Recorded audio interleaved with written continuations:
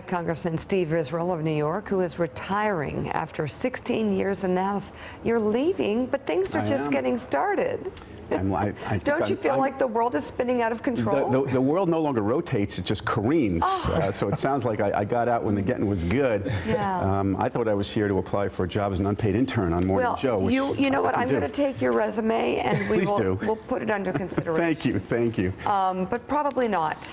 No.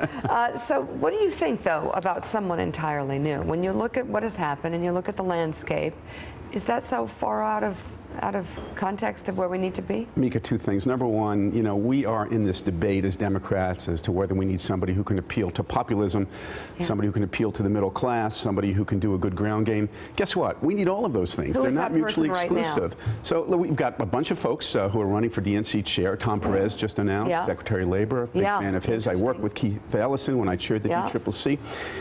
We have got to have a leader who can continue our diversity, expand our diversity, but also tap into those anxieties of middle-class voters. That's where I think we fell short. We can make it up. Second thing is this.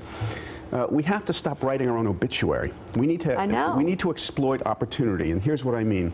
Do you remember in 2008, we elected a Democratic president. Democrats reached a high watermark in the House of Representatives in our majority, had the Senate. We misread some would argue, a margin as a mandate. We doubled down on stuff.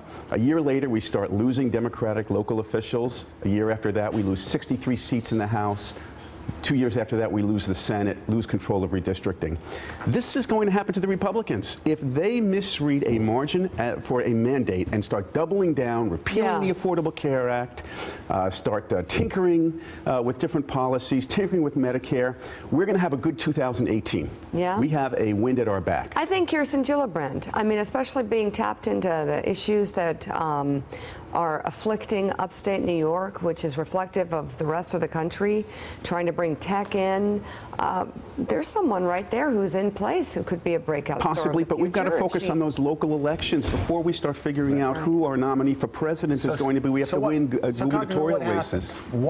So everybody's focusing on Hillary Clinton losing. Yeah. But as you know, the bigger challenge to the Democratic Party is getting those 900 state legislative seats back, getting those 62 House seats that you've lost, which people can blame on gerrymandering, but you can't blame the 900 legislative seats or the 12 Senate seats that have been lost or all the governorships that have been lost. It's got to start at the ground floor. I know you agree with that. Totally How do you do that? What did Democrats do? And more importantly, look at those numbers. How did Democrats lose their way with so many voters? Well, first thing that happened is we did not sufficiently tap into those unique, unprecedented middle-class anxieties. There is a trauma occurring, an economic trauma with middle-class voters. We need to tap into those voters, and I think we will. Second thing, it goes back to what you said. In 2008, 2010, we made a decision to plus up our numbers in the Congress. So we reached that high watermark in the House and the Senate. Meanwhile, we started losing local elections. We started losing state legislators. We lost 1,000 Democratic elected officials between 2008 and 2010, and they took control of redistricting maps until 2020. 1,000. It was catastrophic. So we've got to go back to the basics, Joe. And what are the basics?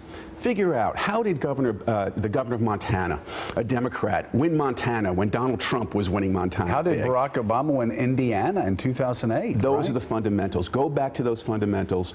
The thing that pains me the most are voters who supported Barack Obama 2008, 2012, and voted to Donald Trump. We need to get him back. Congressman Steve Israel, thank you very much. Hey there, I'm Chris Hayes from MSNBC. Thanks for watching MSNBC on YouTube. If you want to keep up to date with the videos we're putting out, you can click subscribe just below me, or click over on this list to see lots of other great videos.